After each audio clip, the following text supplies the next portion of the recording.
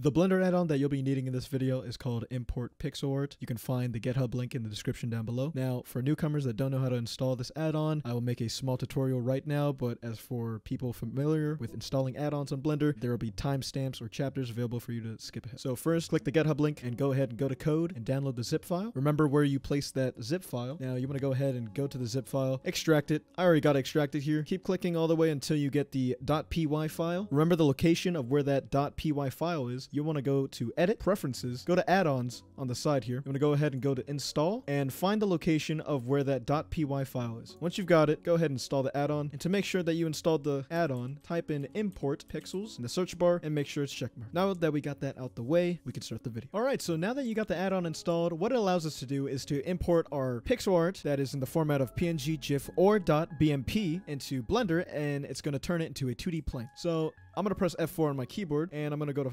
Import, and as you can see here, there's a new option that says Import Pixel Art, and it shows the supported formats. So I'm going to click on it, and I already got some pixel art in here, and I'll show some examples of how it looks for transparent pixel art and pixel art with background. So first, we got our pixel art here, and if we go to edit mode, as you can see, it's all evenly cut out and following the grid, which is great.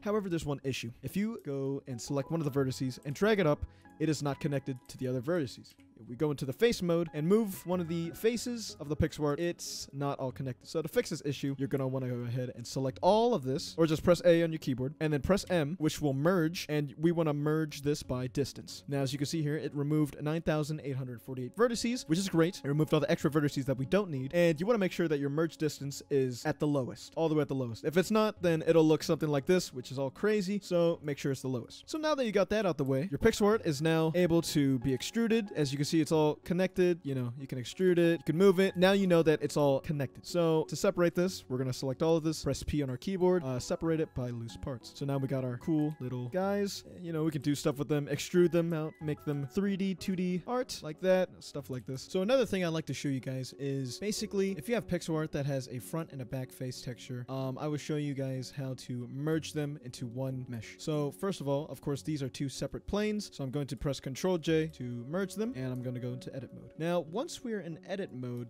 you want to go ahead and make sure that, first of all, your back and front face textures are parallel to one another, which meaning that they both match up very evenly. Because if they don't match up, this will not work at all. So ours is matching up, so I'm going to press Alt-Z on my keyboard, so I can X-ray and see both sides, as well as select both sides at once like this. So first of all, how do you merge both of these planes is I'm in vertex select, and I'm going to be using the select circle cursor as it's much easier to select all these, the edges of these. So I'm going to go ahead and select all these edge vertex on here.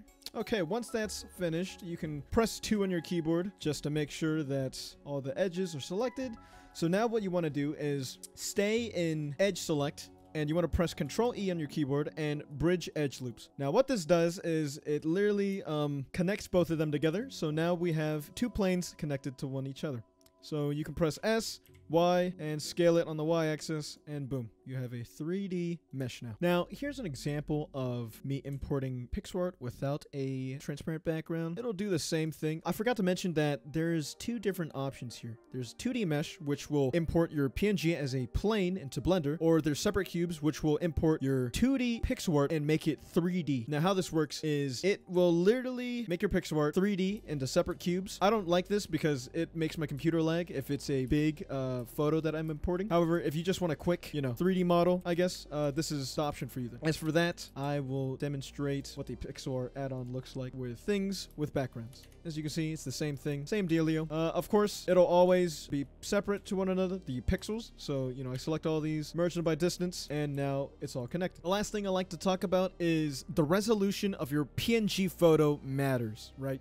The bigger it is, the more laggier it'll be when you import them into Blender. For example, this little pixel art of Dr. Oak from Pokemon is 16 by 16. And how the import pixel art works is it will literally cut out 16 by 16 pixels. So if you import import a photo that's like 1000 by 1000, it will give out individual 16 by 16 within that 1000 by 1000 resolution. So keep that in mind, that your resolution is very important. The lower it is, the better this works. Overall, thank you for watching the tutorial video. I hope you really got something out of this, and if you still need help or are struggling, please do comment down below. Hopefully I'll be able to answer your questions, or someone else can. Besides that, have a good one.